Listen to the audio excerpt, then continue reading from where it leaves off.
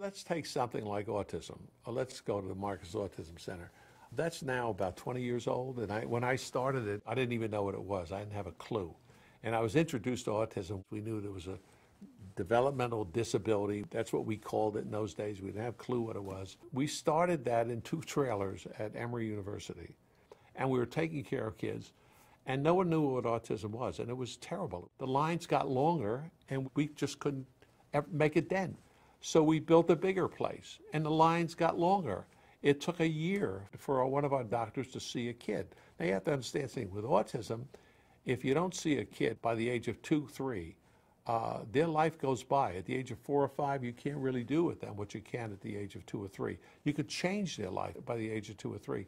And we just got inundated. I was carrying this by myself. The state didn't help us. The federal government didn't help us. We couldn't charge enough to anybody because all these people were destitute, honestly. Even if you're middle class or upper middle class, you have an autistic kid, you're going to go broke because you can't pay for how long it takes. It costs $100,000 a year to take care of an autistic child. That's what it costs in private practice.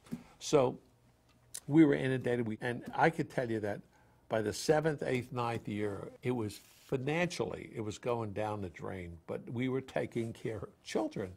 And every time I would say, that's it, I'm closing the place, I would go down there and I would take a look, and mothers would come running up to me and start hugging me and with tears in their eyes and thanking me for what they did to their children, and their eyes stuck for another year, nothing I could do. And we threw millions and millions of dollars into it. And I think that most people would have run away from it. The point I'm making is that we were doing good, but it wasn't working economically. And then finally, one day, I realized that the reason it wasn't working is because people didn't understand autism. So I recruited Bob and Suzanne Wright, who had an autistic grandchild, and I went to them and said, you need to get involved with this. And if you get involved, I will finance you for the first 5 years. I'll give you $5 million a year for 5 years. And Bob Wright was a great executive. And I said, if we can make the world aware that autism is out there, it'll make it easier for me to get money from the state and federal government, because at the rate this is going, it's never going to be successful, because when I die, what's going to happen in this place? It's not going to be successful. So they started Autism Speaks. So we had the Marcus Autism Center. Autism Speaks now became a national thing. It brought the awareness of autism to all the politicians, now the state governments, federal governments, everybody knew about autism. Now we brought the state in and we said, hey, we need to raise money. Well, the state opened up the coffers, and now they started writing checks for us and started to help us. And then we merged with Children's Healthcare of Atlanta. And all I can tell you is that from a financial disaster, it's turned into one of the best things I've ever done in my entire life.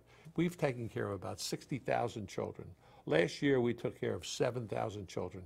We are taking care of autistic children throughout the state of Georgia, all over the state of Georgia. We're teaching educators how to deal with these kids. Autism Speaks is now worldwide. I mean, we have a UN Day of Autism where everybody is turning blue, except for the White House. They haven't agreed to do it, but every other place is turning blue on Autism Day. So when you think about autism today, everybody knows about it. Everybody's aware of it. And you take the clock and go back 10 years, nobody knew about it, and these kids all had it.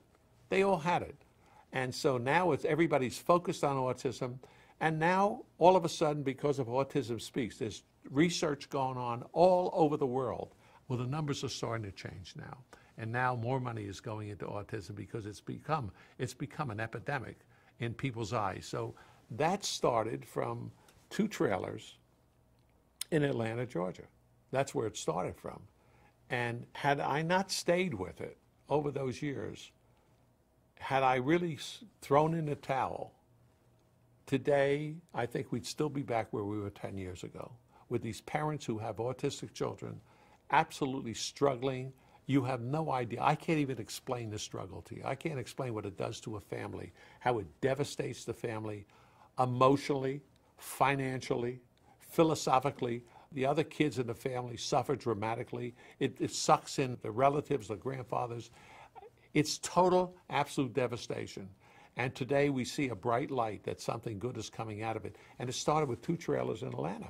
Now, my lesson to philanthropy is that If something is good and it's not working, then you have to put your resources, which is not only the money, but you have to put your mind into it. People need your mind. You're the guy that made it. You're the entrepreneur. You're the guy with the ideas. You're the guy that understands objectives. You're the guy that understands budgets. If you put your head and mind into it and it's good, the key is if it's good, if it does good, if it's important, if it's something that's desperately needed, then you have to continue your philanthropy. You have to be patient with it and you have to stay with it. And your talents will make it happen.